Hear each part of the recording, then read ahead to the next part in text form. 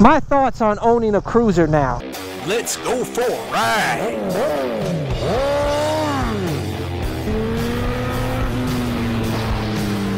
You are watching CycleCruza's all-in-one motorcycle channel. Subscribe today. Guys, it's freezing out here. It's like in the 30s. But I tell you, you want to warm your hands up, put your hands on the exhaust. Warm them right up. Investments. I love my CBR 1000 RR and my WR, which I still, the WR 250R is probably the most fun you can have on a motorcycle because you can hit the streets and off-road. I love that. It provides a cardio workout, more skill involved. But riding out here on the streets and just cruising and chilling while you're riding, I'm telling you, it's awesome having a lightweight cruiser like this that has a ton of power. Just crank that through. You crank this bike, guys, and it's like you hold on for dear life. I love that feeling. You get that with this bike, man.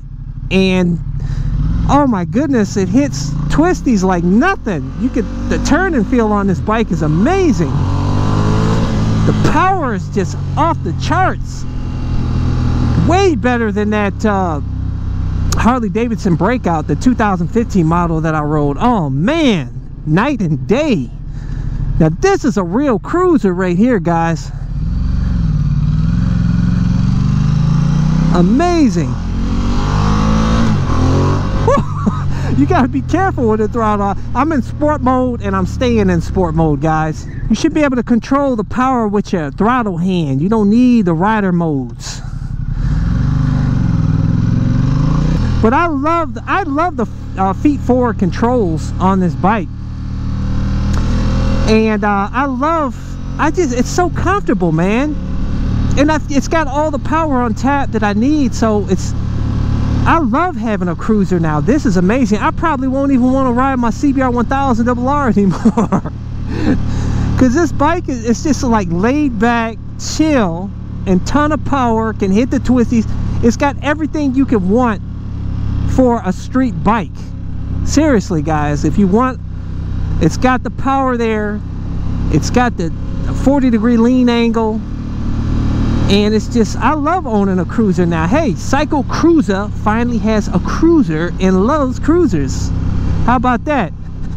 It wasn't until this bike, though. None of them other cruisers out there really appealed to me that much. That's why I never really pulled the trigger on a cruiser in the past. Yeah, I talked about the Suzuki Boulevard M109R, but it's so heavy, 700 and something pounds. And then you got the VMAX. That sucker's sitting at what, like almost 700 pounds or something like that. It's got all the power, but it's just so heavy, and it doesn't look that good. None of them look that awesome to me. But this bike, it's got the looks. It's got the power, it's got the comfort, you can have fun in the twisties. Man, I could go, I tell you, I feel like going to ride to California right now and hit the twisties, guys. I tell you, if I may travel one day, go across the country, it'd be on this bike for sure, man. This is just awesome. And not having a windscreen or anything, it makes no difference at all. I don't know why people complain about that.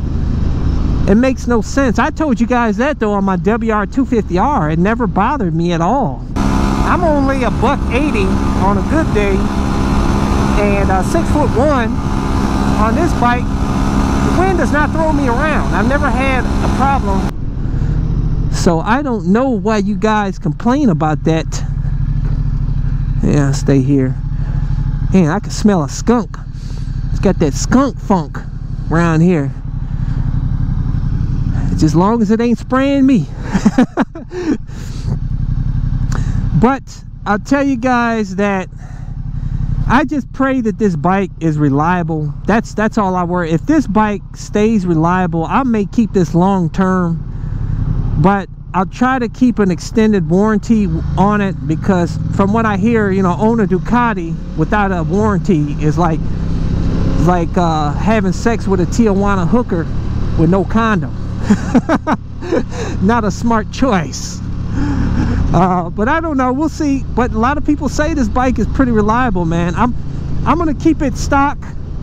I don't even want to change out the Termi exhaust on this bike because I mean change to a Termi exhaust, because I like the stock sound. It's a low rumble, it's not loud.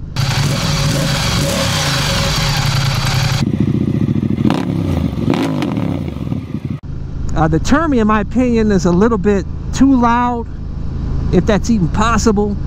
But so I don't know, and $2,800, that's steep, man. It's like I can almost buy me a track bike for that price. I mean, come on.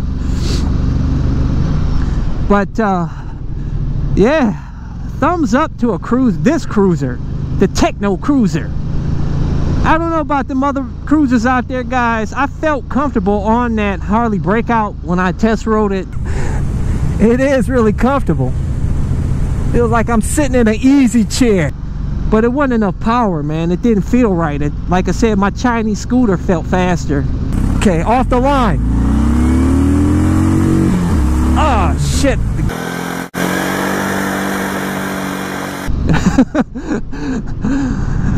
And I'm telling the truth, man. I tell you, I no BS with my motovlogs, guys. I keep it real. And I love this bike has self-canceling turn signals, so you guys can't clown on me. It's got everything, man. Feet forward controls. I'm just chilling, just enjoying the ride, and got power on tap. Can hit the twisties. Oh man, it's awesome having, you know, three different totally feel bikes though. I have the CBR 1000 RR.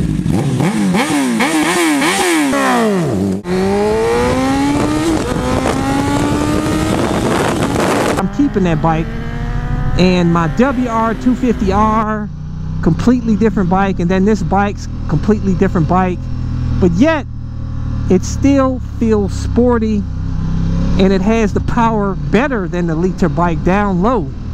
It's got stronger. It's got that 95 pounds-feet of torque at 5,000 RPM, 156 horsepower at 9,500 RPM.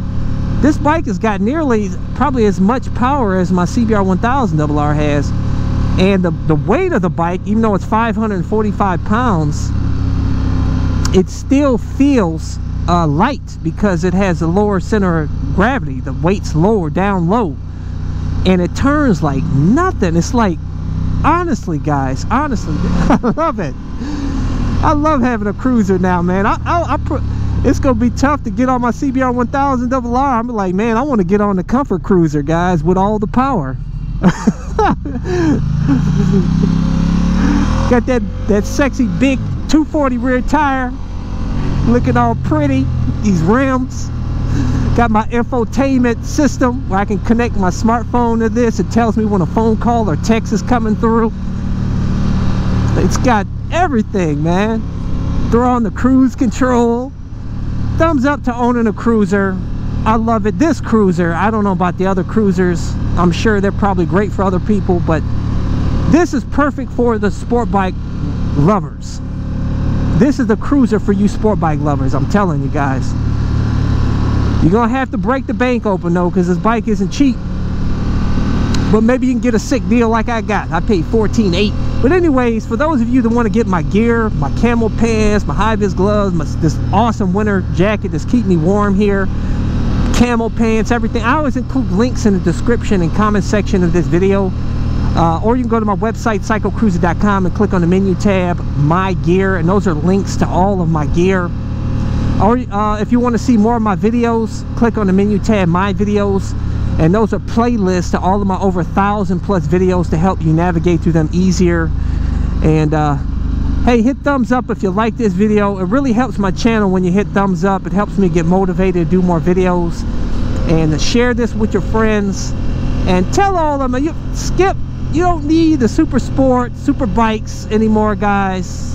We got the Techno Cruiser XDiavel. It's got all better power than the super sports for the street, because it's got that strong low end power, This is all you need, baby. Check out my other channel, Bug Out Moto, that showcases a van that I customized for cheap that allows me to live in my van with my motorcycle anywhere, and has a ton of cool mods.